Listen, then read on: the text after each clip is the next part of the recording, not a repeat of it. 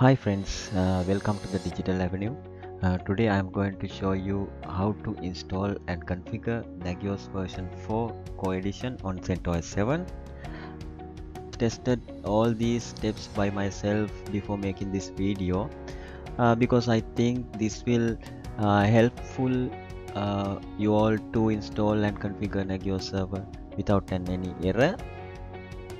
Please don't forget to subscribe my channel if this help for you. Okay, now head over to installation guide. Before the installation begin, I'm going to do some introduction. Nagios is a industry standard IT infrastructure monitoring solution, which is one of the most popular open source powerful server and network monitoring system. It enables organizations to identify and resolve IT infrastructure problems before they affect into critical business processes.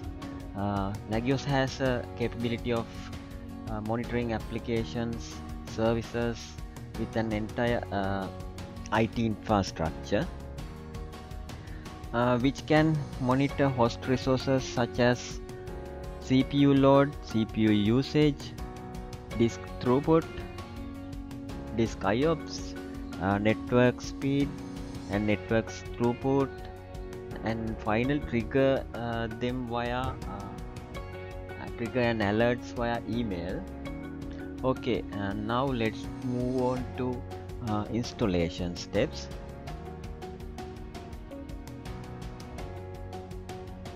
As the first step, we need to disable SE Linux configuration. So we need to disable SE Linux and set into permissive mode. Using this command, you can disable say Linux. Otherwise, you can use set for 0. In these steps, initially we need to have a freshly installed CentOS 7 or Red Hat 7 operating system, and then we need to update the system.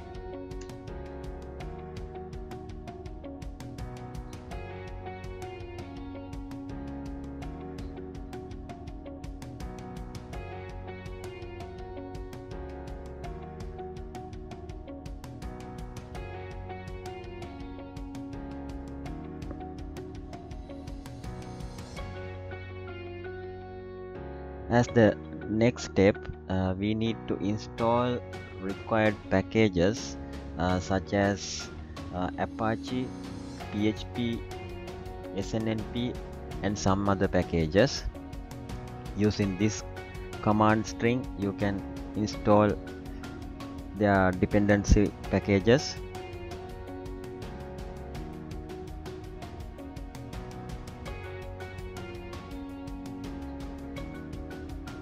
Okay, now we are ready to install and compile main Nagios core source package.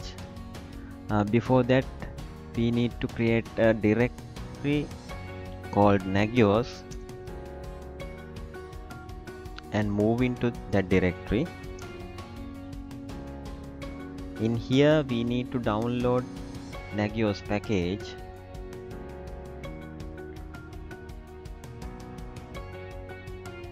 Now I am going to download using wget.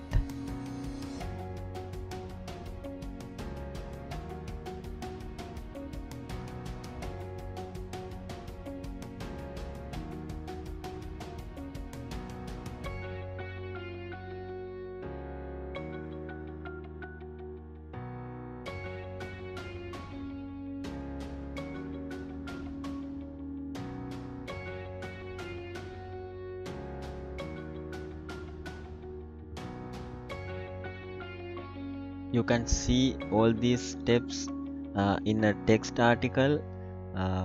You can see my website, visit my website using the URL I will put in the video description. Now I am going to extract my downloaded source package using this command. Now let's head over to the directory called Nagios co-nagios. Now I am going to compile Nagios package using this command.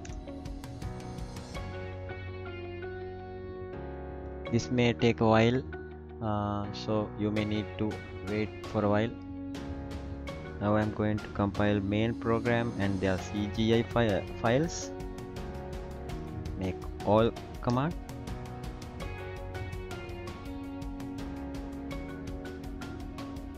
This command also takes some time to execute all these package modules and their binaries. Sometimes you may have to wait a couple of minutes. Okay, now we need to add a group and user which named Nagios using this command. It will create a group called Nagios and user called Nagios itself, and we need to add our Apache user into Nagios group as well. Finally, we need to install the main program with CGI files and their HTML files. Use make install command.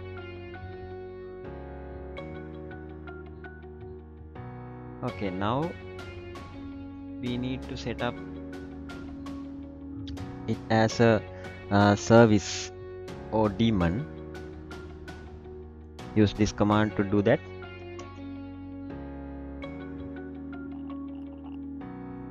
Using this command, it will start at the boot.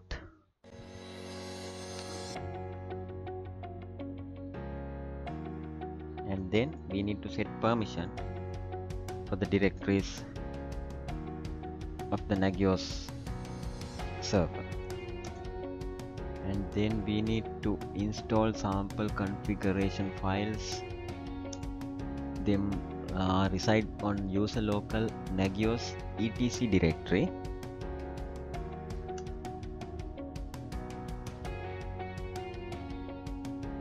And then install Apache config files for Nagios web interface. Finally, we need to install Nagios web interface theme. At this time I am going to use exfoliation theme. By default it will install classic theme, but in this case I am going to install this exfoliation theme for my Nagios web interface.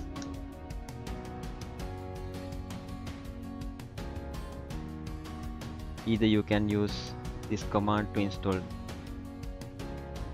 classic theme, and then we need to allow port 80, which is Apache web server port, through the firewall, and then reload the firewall.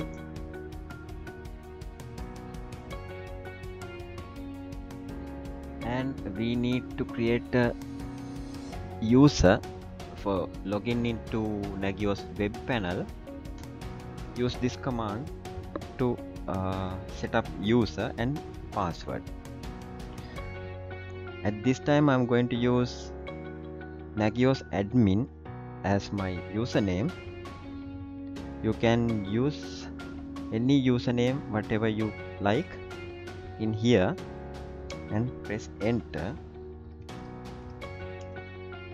Provide the password, and then we need to start Apache service and enable, and we need to enable Nagios service as well. Finally, we need to restart the service to reflect all these changes. Check whether it's working. Okay. Now Nagios core server installation has been completed. Now you can log into Nagios web interface through the web browser. Now let's head over to web browser. I'm going to type my Nagios server IP 10.50/Nagios. Okay, it will ask for username and password. Okay, this is the main web console of the Nagios Core Edition. In here you can see there are some hosts available here, but please note, you will notice some error under this section. Even though we have installed Nagios server correctly and it's running as it is without an error, but you will see some error in here. There's no showing up any stats by now, and it says that it's down, this host and services as well.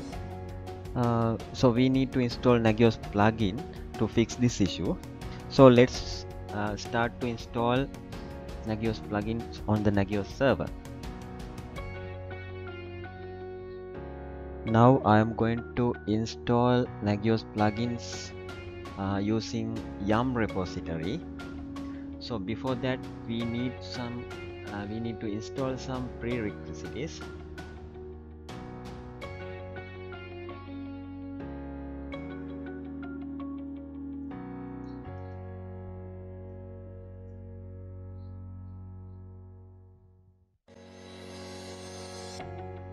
I will mention all these steps and commands in the description. You can copy and paste as you wish.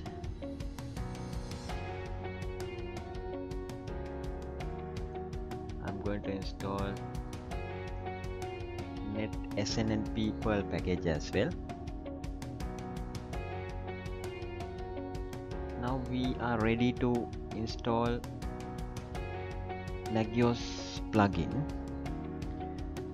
In this case you can find out any package whatever you want using yum search Nagios plugins.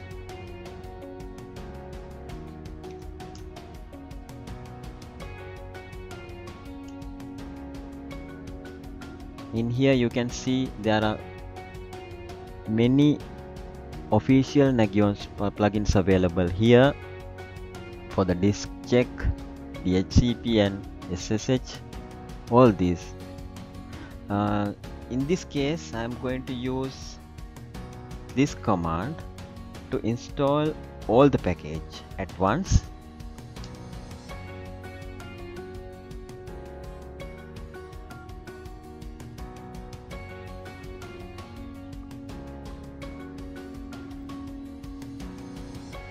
Okay, now plugin installation has been completed. Now head over to web console. In here you will notice a path. As it says, there is no plugins available in this directory. Let's check whether it's in this directory. Let's move into that directory. You will notice still there is no any package installed in this directory, so we need to copy all the plugins from somewhere else.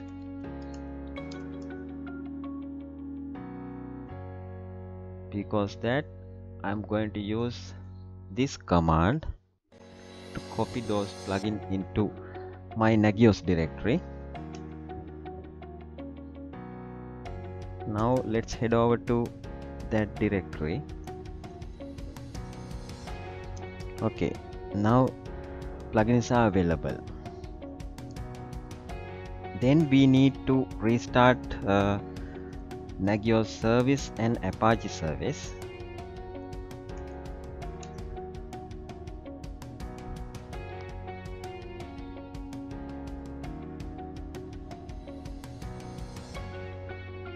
Okay, now check whether it's working and running as it is. Apache server is running well. Nagios also running well. Okay, now let's head over to web browser. Okay, now you can see previously it's shown as a localhost is down, but now it's see as a up, and ping okay. There's no any error appears in here by now. Let's check within the service section. Seems like it's one by one it's going to be resolved itself. Sometimes it may take a while to check these services itself, so we have to wait a few minutes. So I think it will be okay after a few minutes later. Now you see here errors were gone by now in the host section.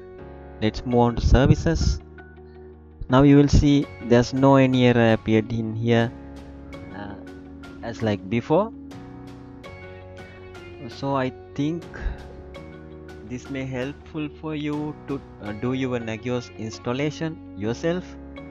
So please don't forget to subscribe me if this is helpful for you.